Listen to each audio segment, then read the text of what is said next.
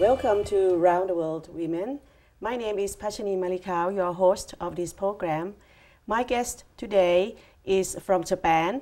She is one of our members of Round the World Women.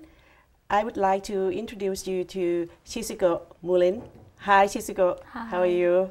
Good. How are you? Fine, thanks. Shizuko, you came here 17 years ago to the U.S. What did you do? Did you come to study? I studied accounting at the University of North Texas. I got a bachelor's degree there. And why did you choose the U.S. to be your tertiary education destination? I wanted to come here, the U.S., when I was junior high school, when the English is the more demanded? The command of English? Mandatory subject. And also, at that time, the economy in Japan got better. So the exchange rate from yen to dollars got better. So my father suggested me to try the study abroad here rather than staying in Japan. So in Japan, you mean that's more expensive to study than coming to the U.S. at that time? At that time, almost the same. Almost if we the go same. to the state university also, if we go to I see. even private school, almost same in Japan. Oh, I see. So Yes. you decided to come, okay. And you decided to stay on. Why then? I stayed Why in was the that? US. Yeah. I met a boyfriend, an American boyfriend, and it's my husband right now. I see. And then I got married with him right before the graduation. So I was supposed to go back to Japan after graduation, but I stayed here and then I worked there for 5 years. Okay, you worked as an accountant in Texas. Yes. I see. And you now have a son. Yes, he's 4 years old. And where does he go to school? Yes, he goes to the UMass preschool. So, but have you been back to Japan? Yes, when I was a student, I went back to Japan maybe every other year. And then when I worked, it got less. But once I delivered him, I go back to Japan every year because I want to show my son to my parents and they are happy to see them. Oh, that's nice. But I heard that your father is ill now. Yes. Yeah. He got stroke about 10 years ago. Oh. And then now he lost the speech. But fortunately, he could move. So my mother took care of him, but unfortunately, she passed away last year. I'm sorry to hear that. But my brother lived with him, and also my sister take care of him. So you are compelled to visit your dad every year. Every year, yes. I I think I keep visiting him every year. And now you moved to Amherst from Texas. Yes, 2008 summer. Yeah, we came here from Texas for my husband PhD work in linguistics in UMass with a scholarship and stipend. Yes. So you have become a homemaker now? Yes. I also delivered my son at that time, 2008 summer. So I quit the job in Texas, and then 3 weeks after I delivered him, we came over here. And then now I'm being a mother of him. You are happy about being a homemaker instead of working? Yes, right now I'm happy. Before, working is important for me to support our life by ourselves, not depending on our parents. Right. So for the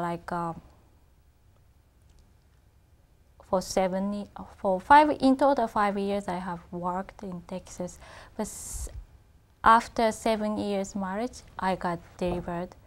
I got pregnant and delivered him. So it's time for us to take care of our family rather than just working. Because now my husband has a stipend every month, a little bit of a stipend, but we got money, and we have also some savings. And also I worked as a translator for about 2 years when my son was about 8 months until right before the 3 years old. But at that time I was so tired. After, you know, after he slept, I needed to work. So every day I was so tired, and then I sometimes so irritated. And then my mother in Japan suggests I quit the job because my son was still young and he needs me. And it's also important to take care of our health. And also if I'm healthy and I'm happy, I can take care of my son nicely. So now you put your family forward ahead of your working preference. Yes.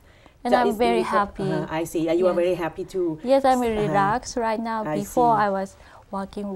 So you changed. Yeah, you changed your perspective about life, about working to now more family oriented. Yes. Okay. So people in Japan, are they hard workers? I think, yeah, basically people are hard workers, and then we do work as a team. You work as a team. You do overtime a lot, right? Yes, we do overtime a lot, I think. So I think they still feel like some pressure. If some people are doing overwork, I cannot go home like on time. If other people do overwork, I have to do something like this. So it's like a pressure. So you mean that the Japanese culture is more collective? So you put the values of the team, of the group, yes, ahead of the individual's needs. I see. So when you wanted to stop, but the team is still wanting to continue, so you can't stop. Yes. So isn't that stressful?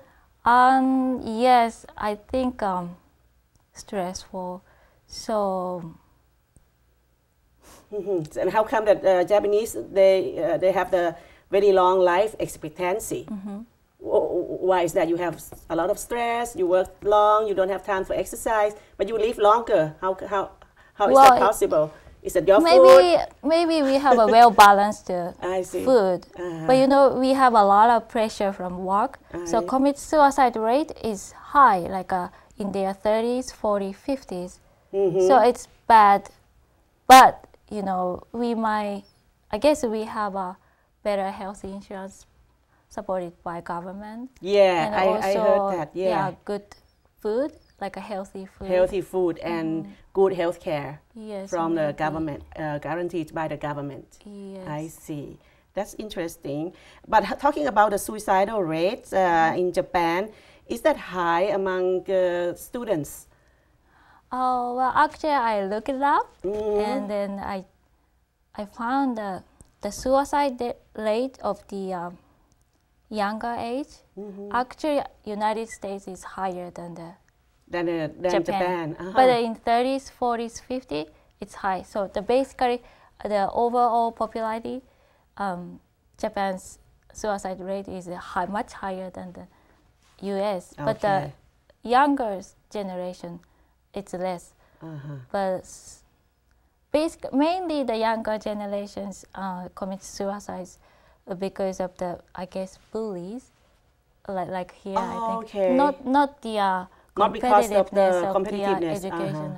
Oh, I see. Yeah, I was about to ask you about the education system in Japan, especially now in primary and preschool.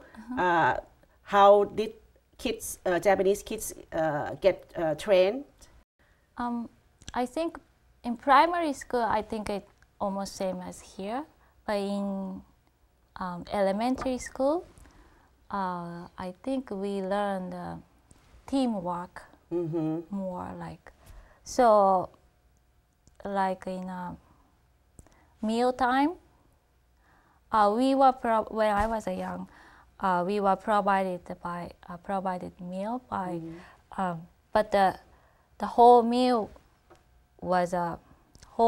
cart was brought to the classroom, and then the kids have to serve to other kids. So for example, in the classroom, there is like 35 people, and always we work as a group, like 6 people's group. So for example, this week, group 1 is gonna be a server, and maybe next week, another group, or 2 weeks later, group 2 is the server. See. So in front of the 6 people goes to the in front of the class, and then the other kids come in line, and then we served it. So and then before eating, we say greeting like thank you for the meal, and we would eat. Also at the end, we say thank you for the meal, we will finish. And then they people together clean up. Not the individual, we started to eat, we finish and go somewhere. So we do you do things as a group. And also another, yes, so we do chores in the class. And also another good example is like after the meal time and before the afternoon class, we did cleaning time. It's not like a clean up time like a preschool. It's real cleaning time. So you don't need to hire a janitor to do that. The kids all do the cleaning the room. I think so. So the whole school student from 1st grade through 6th grade, for the 30 minutes, we do the cleaning. Like again, we do the teamwork, like group 1.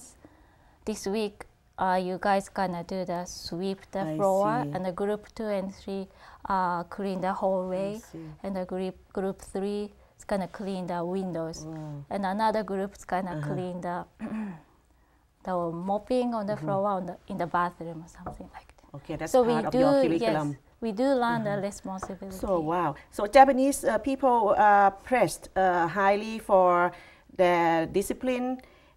Because we saw the pictures of Japanese during the tsunami and the nuclear disaster 2 years ago, that people were queuing for the food rations without any quarreling. So what are the values you were implanted since you were young, apart from discipline and teamwork? What else you have? And also we are patient, I think. We're patient, yeah. And then also we don't want to fight each other, and we try to avoid unnecessary conflict.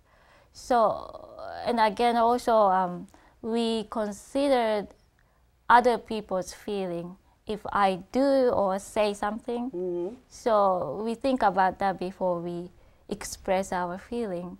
So because we already learned this kind of things, so like in the hardship like that, we kind of did good. Yes. Even though you feel a bit frustrated, you keep it inside. Yeah, inside, yes. I think healthy? Inside people got angry, and they comprehended many things. But we try not to express, and we try to be cool. I guess that's the main Asian characteristics, that you keep social smoothness function, and we don't express feelings that much. But when a Japanese gets angry, what would he do, she or he do? I don't know, but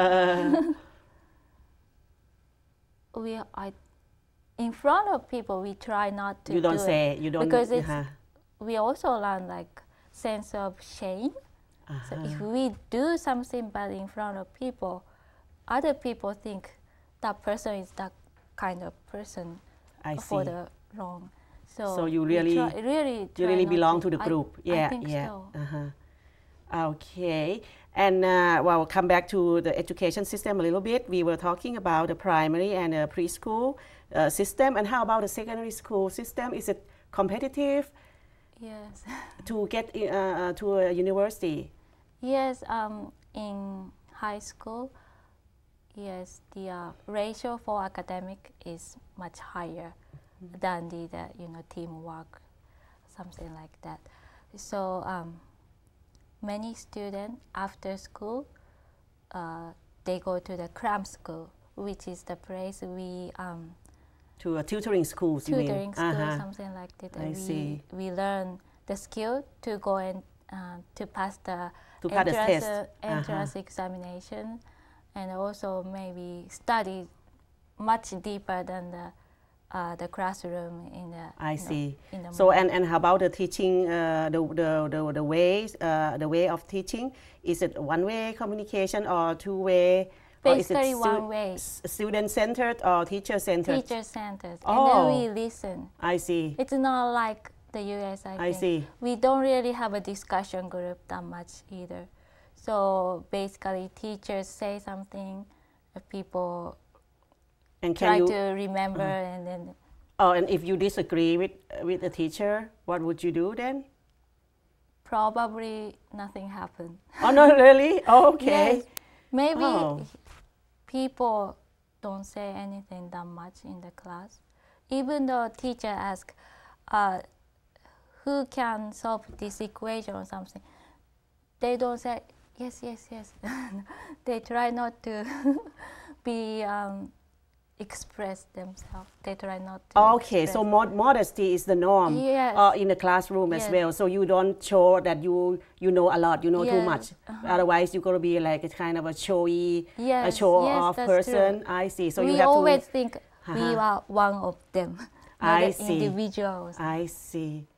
But the entrance examination is very tough. Yes. So to go to high school for both private and public school, we have to pass the examination, entrance examination. And also those high school and the university also, it's ranked by the prestiginess. So prestige. Yes, prestige. So if you fail the school you wanted to go, you have to go one rank down. I see. Yes. I see. Wow, so that's tough. Some people, I guess it's pressure for some students. And not many people commit suicide because of that, right? Yes, I don't think because of that. I think so. So I heard some other Asian country is more extreme. I watched the TV show of the documentary of some other countries. When I was young, I thought Japan is kind of crazy because we have to study hard to go to the university or high schools too. But when I saw the documentary of other countries, it was more extreme. So which country is that? It was Korean. Oh, Korea. Yes. Oh, okay. And I also heard the Chinese is also very. They have to study a lot. So we are very competitive, but not too much. Like want to commit a suicide. I don't think. A bit tougher than the U.S. Tougher than U.S., but not like other. I see. Yes, that's why the commit suicide rate is not that too high like a teenagers. And when did you learn a foreign language in Japan? I started to learn in 7th grade. But English? English. English, yes, in 7th grade. So how did you learn English? I mean, speaking or writing or? Basically reading and writing. Reading and writing. We don't do conversation? No conversation. So we are very poor at listening and speaking. So when we graduate high school and university, most of Japanese are not fluent of English at all.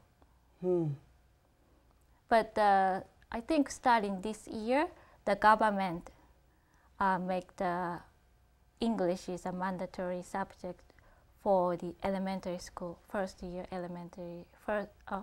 grade. elementary school. Is it as part of the Asian United? You know about the Asian countries that are gonna unite together, like a Eurozone, sure. something like that. And now English is like compulsory among those nations. Could be, but I'm not Oh, yeah, sure. okay. But now, you know, I think we lack of teachers. Like a normal elementary school teacher, of course, cannot speak English, so we have to hire, native speakers. But I don't know. Okay, then it opens more opportunities for maybe American people to go there to teach English I there. Think so. Otherwise, Japanese teachers cannot teach English because they, like my age, they cannot, even they're graduating from university. They cannot speak English. I see. Okay, my last question. Japan has gone through the rise and the falls, because economic booms and busts, and have progressed a lot in terms of material and economic growth. What is it to be a Japanese now in the modern time? What is to be Japanese? Are you happy? Are you proud of your nation, or you feel regret that we should have over done the it better? 50 years? Yeah. I think we developed a lot compared to 50, 60 years ago and now. Sure, you did. Yes, but I'm not fully satisfied because we still have some problem, like we have a much pressure at workplace, like we still have a commit suicide rate is high, and also, even though the very few percentage, we still have a very rich people and very poor people, even though it's very few percentage. So the people as government to lessen the difference. To bridge the gap between the rich and the poor. And also the housing in Japan, like in the city, Tokyo, it's expensive, and the house space is narrow compared to the US. Yes. So for individual happiness, I'm not sure if they really happy with it, even though the life itself is better compared to the 50 years ago. We have a lot of food, but yes, we still have a lot of work to do. I see you. So you imply that money can't buy happiness. I mean,